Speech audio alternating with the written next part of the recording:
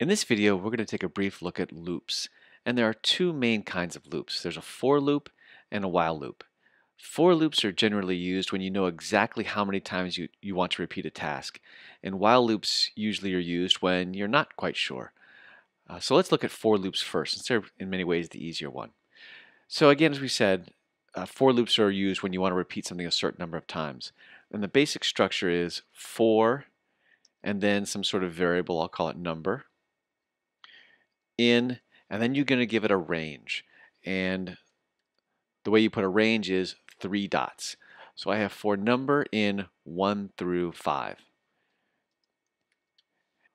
Whatever code I put between the curly braces is repeated that many of times. So just to see how this works, let's actually just print out the current number is, and then I'll write number.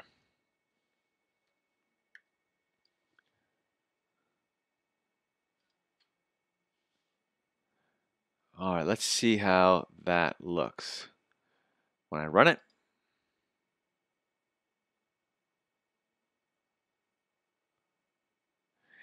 and you can see down here in the console, the current number is 1, so it starts with 1, and it then goes all the way through to 5. So these numbers are inclusive.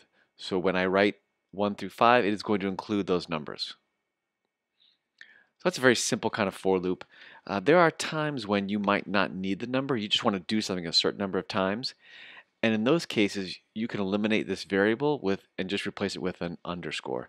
So I could say for in, let's say, 1 to 10, I can just say print hello there. And then when I run that command, it just prints hello there 10 times. Again, I would use this syntax if I did not need the numbers. I just wanted to repeat something a certain number of times.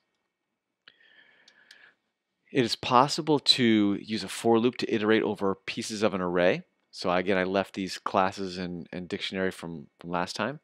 So if I want to iterate over an array, I can say for subject in classes. This is sometimes called a for in loop. And again, this variable doesn't necessarily matter what it is, but I like to keep it relevant to what I'm iterating over or looping over. So I'm going to print I take and then subject.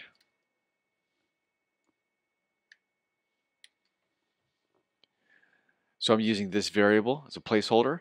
It's going to go through each element of my array. So when I run this, it says I take English, I take biology, and I take history. And you can see those are the classes in order in my classes array.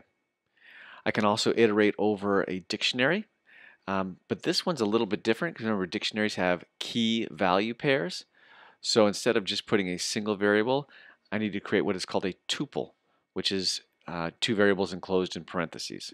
So I can say for year, comma movie in pictures.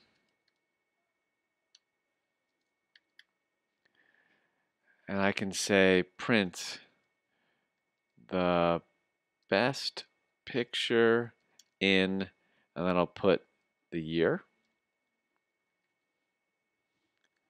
was, and then the movie.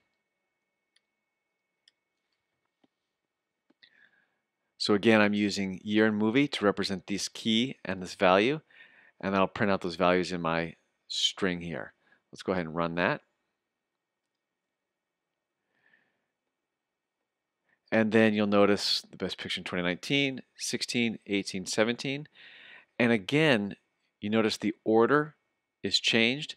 When you have a dictionary, there is no guarantee that the order that you input will be the order that is printed. Because as we said before, the order does not matter. So that's a quick look at for loops. We can do things a certain number of times or iterate over a array or dictionary. The other type of loop is a while loop. And in a while loop, you give it a condition, and the loop will repeat as long as that condition is true. So I'll just do a very simple example. I'll create a total equals 5, and I'll say while total is greater than 0, I'll print the total is,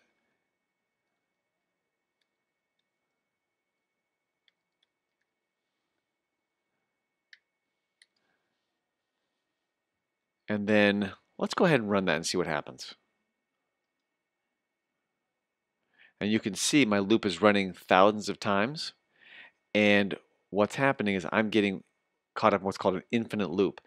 I'd never had an exit condition in my while loop. So there's no way this total is never going to get below 0. So what I need to do is I need to decrease my total each time. Let's go ahead and run it again before it gets out of control. So I actually had to close and reopen Xcode. I crashed the program because of that infinite loop. So the lesson we learned here is you need to always make sure you have an escape condition or a way for this to become false so that this loop will exit. Otherwise, you will crash Xcode. So now that I've added this total minus equals 1, let's run this again. And you can see it counts down 5, 4, 3, 2, 1. Once it gets down below 1, so to 0, 0 is not greater than 0 anymore, so this loop exits.